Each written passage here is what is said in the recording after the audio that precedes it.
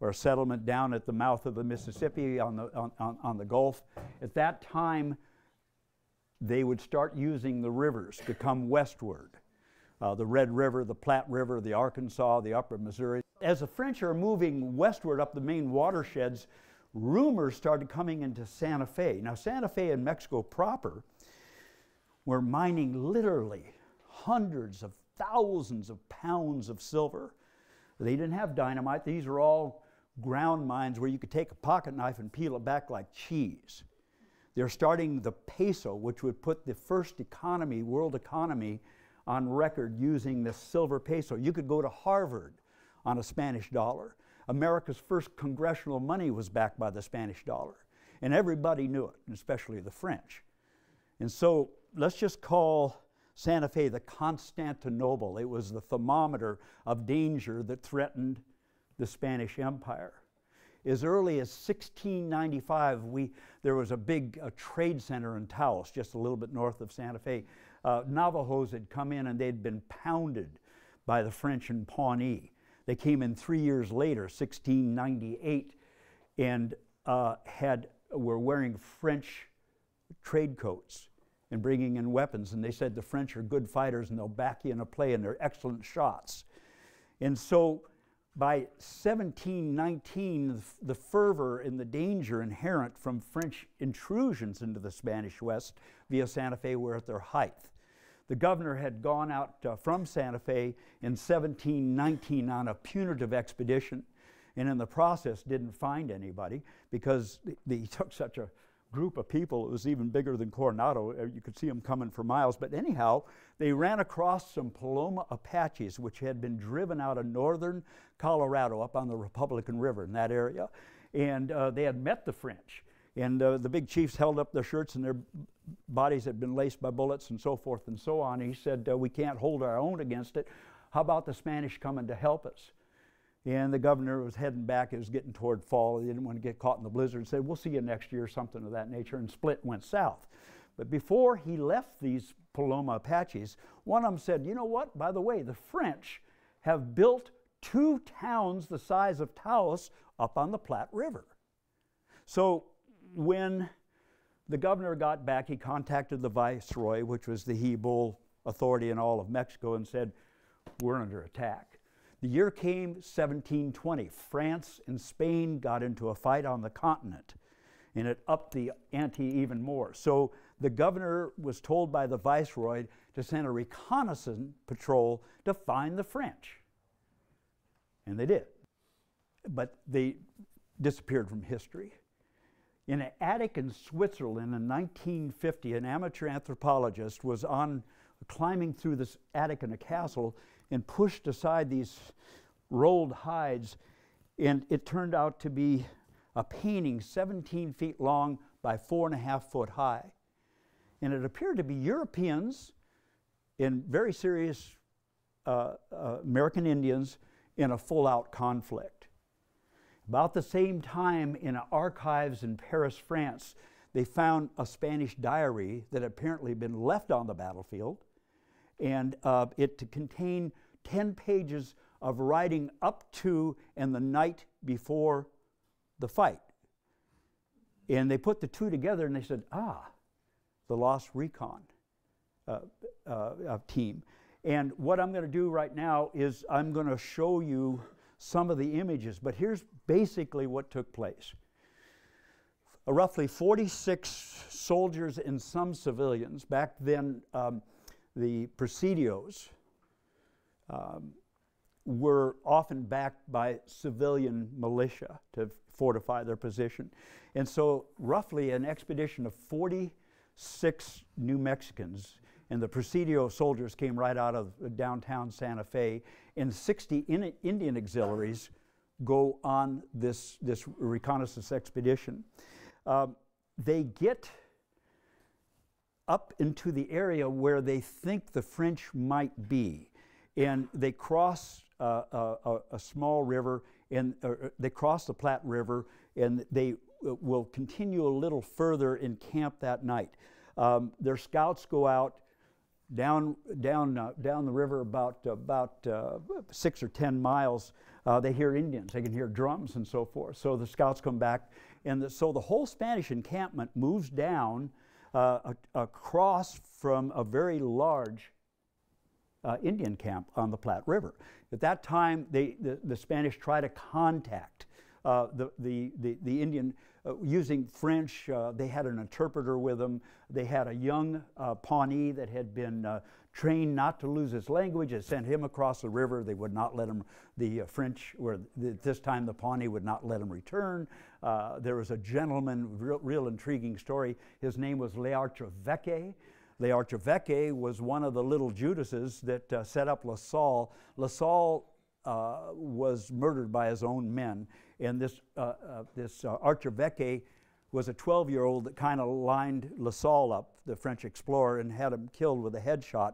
Spanish found him, took him to Mexico. He came up through the ranks as a Presidio soldier. He developed a trader, and at the time of this story, he had retired and was asked by the governor to participate as an interpreter for the expedition.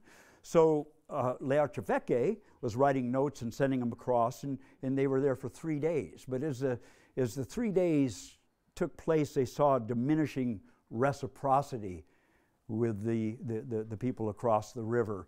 In fact, 3 of the Pueblo Indians swimming disappeared, and they got the rumor pretty quick that things weren't going their way. So they decided to pull stakes and get out of the country. So Villasuer, who was the lieutenant governor of this expedition, he, about sundown, they crossed the river where they had camped 3 or 4 days before.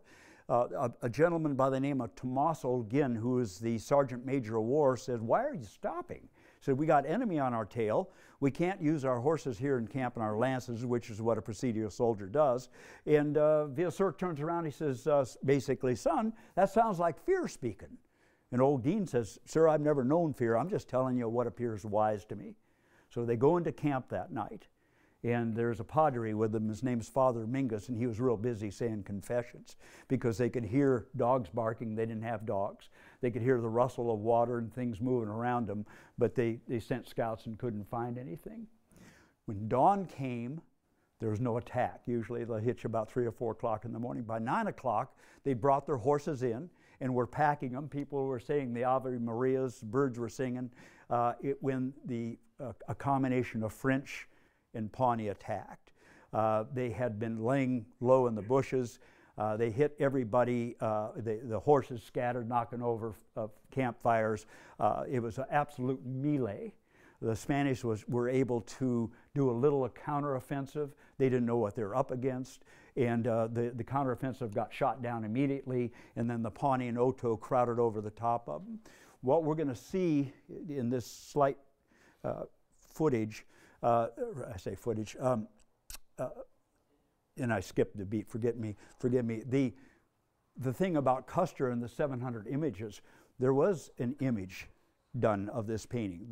And not only that, but it was apparently done by eyewitness accounts. And so what you're going to see, the whole story unfolds for a static image. The whole story is there. And what I'm going to do is slowly point it out as we go along. But this battle would be the moment where the Spanish horse met the French gun. And that's why these men were slaughtered. They couldn't sustain. That's the first time the Spanish fought against firearms.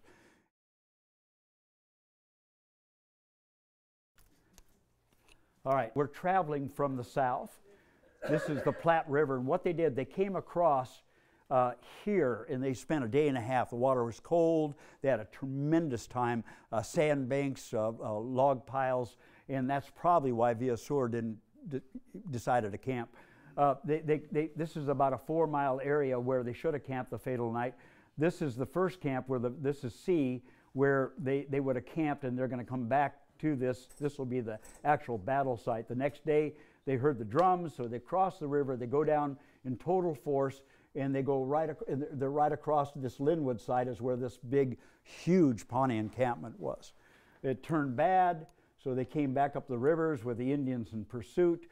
This is where Thomas O'Gean said we should keep moving. It was 4:30. They decided to camp here. There's a reason for it. They had taken their knives and it opened up 4 or 5 acres, plus a couple of holes through the bushes to water their horses. So conveniently, there was already a pre-camp. What Villaseur should have done to allow these guys to limber up in battle is to come out here to the plains, and then he should have set a perimeter guard, but he didn't. Now, I've been actually up here looking for artifacts. Being a metal detector guy, I went up to this site asking people if there's any shadow of metal that had been lost, and a few things, but for the most part, because this is a floodplain, it didn't exist. Okay, can you hit her for me? Thank you. This is showing the profile. These are the Indians. What the artist was doing here is showing these guys infiltrating during the night. And these are Pawnee carrying their bows and everything else on top of their heads. These would be the bushes, and these would be the bushes the artist used to conceal the Indians until about 9 o'clock in the morning. The first thing that happens is this is Lieutenant Governor de Villaseur. He is shot in the first volley and dropped. Here's his horse, it's been down. Now, the artist, to depict the French position with firearms, this is all gun smoke, so that people know that both the chaos and that the perfidy of the French are involved in this in some manner. This will be the first tent ever seen. This was drawn somewhere after 1720 and 1758, when we know it left Mexico, went to Veracruz, and eventually went up to Switzerland, where in the castle where it was found. Okay. All right, now, so we have a line of French here. We got a front wall firing and a back wall reloading. What we think these guys were, we think they were a combination of voyageurs, canoemen, a French militia out of Montreal, and maybe some coureurs de bois. But they had been, we know for a fact that they'd been in this village probably since 1690. They had filial relationships, they had trade relationships. It was convenient for the French because they were on the outskirts of the Great Plains, and they could just drop out into the plains and create whatever havoc they needed. The French were traders, they were not colonizers. And that's why they got upended in the French-English wars, because they had not established, they simply wanted to trade and to barter. So we have a concerted effort here. These are the Indians. None of the Indians are armed. What the Indians are armed with are French cutlasses. Enough people at the first firing by the French grabbed their horses and put a counteroffensive in. And the Pawnee and Oto were already coming out seeing men drop.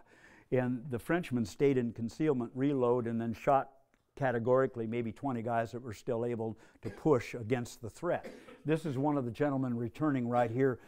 This is one of the Pueblo Indian auxiliaries. He's wearing a pair of Estribo de Cruz. In fact, what I'll do, I'll just drag some of this stuff over here so you can see it. Okay, this is the cutlass is shown in many of those pictures. The French are waving them. They're better armed than the Presidio soldiers. You're going to see what we call estribos, which means stirrup. In Spanish, de cruz, stirrups of the cross. Now, these were designed when you dropped a gentleman on the field and he was still viable, though wounded, you could cold cock him on the ground. It gave you control as you moved your horse to be able to knock him out with your feet. Pretty serious thing. We got at least, this gentleman, you can see all blue, all iron in the painting is blue. You can see his lance. You can see the tomahawk here. The bow is tipped with iron. And you can see the pair of Estribo de Cruzes. I've even studied all the saddle and horse gear. He's wearing what we call a cuera, which is called an armas. It's basically a vest to protect from the arrows. It did protect from the arrows, but it did not protect from the bullets, and that's why they got beaten that day. Let's see what else.